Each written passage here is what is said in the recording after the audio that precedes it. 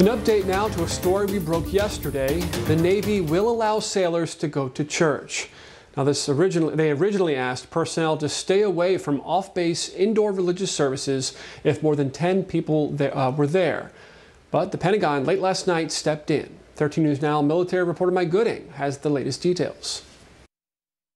It's a dramatic change of course for the Navy, with the Undersecretary of the Navy Wednesday night sending out a clarification of guidance related to attendance at religious services.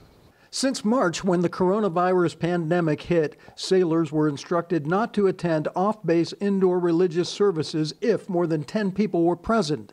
That order prompted a backlash from the nation's largest legal organization dedicated to defending religious freedom.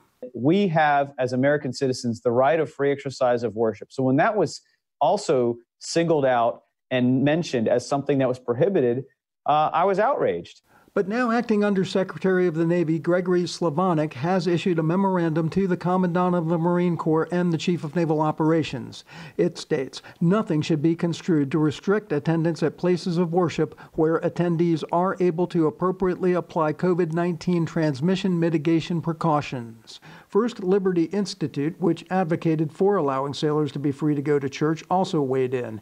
In a statement, General Counsel Mike Berry said, "We are grateful to Acting Undersecretary Slavanik and Navy leadership for righting this ship, and to Commander-in-Chief Trump for making religious liberty a priority. This is a major victory for the Constitution and for religious freedom within our military." Mike Gooding, 13 News Now.